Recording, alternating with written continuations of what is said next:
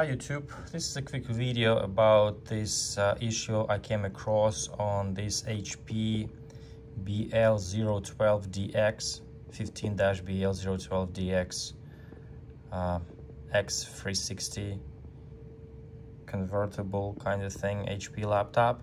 So basically after the screen was cracked, the new screen was installed on it, but in BIOS is everything good. Everything is normal, keyboard works, but when it boots to Windows, everything is inverted, basically upside down. And in order to fix it, it's like the real fix actually is to replace the, I checked it out, the board that controls the touchscreen. The touchscreen board has that orientation sensor on it, so it might have failed on it. So the proper replacement is to replace that board, install a new one or replacement board for the touchscreen, because that touchscreen board has, digitizer board has the sensor that controls orientation, so it switches the orientation. But if you want to do a quick fix, what you need to do is go into System Device Manager. If the orientation changes, if you don't really need it to change orientation automatically, what you can do is you can actually disable integrated sensors, Intel integrated sensor solutions right here. So if you disable this sensor in a tablet mode, you have to actually disable it in a tablet mode, because when it boots up in a tablet mode, the keyboard is disabled. Right now, as you can see, the keyboard works. See, I can change so keyboard works fine. There's no issues with the keyboard. Okay, but if you disable it, so you have to disable it when this keyboard actually is on, because it's basically inverted.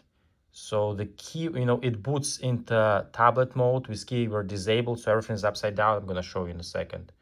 And when you put it in a tablet mode, the screen switches normal, and the keyboard, the keyboard is enabled. So everything is basically upward, opposite than it should be. So for example, if I'm gonna, like right now, the laptop is in a laptop mode, not in the tablet mode. So if I'm gonna disable this sensor, see what happens. Enable the sensor, see what happens. It switches orientation, so everything's upside down. And now the keyboard does not work. See, I'm switching everything, it's not working. So basically you have to put it in a tablet mode, so the keyboard is enabled.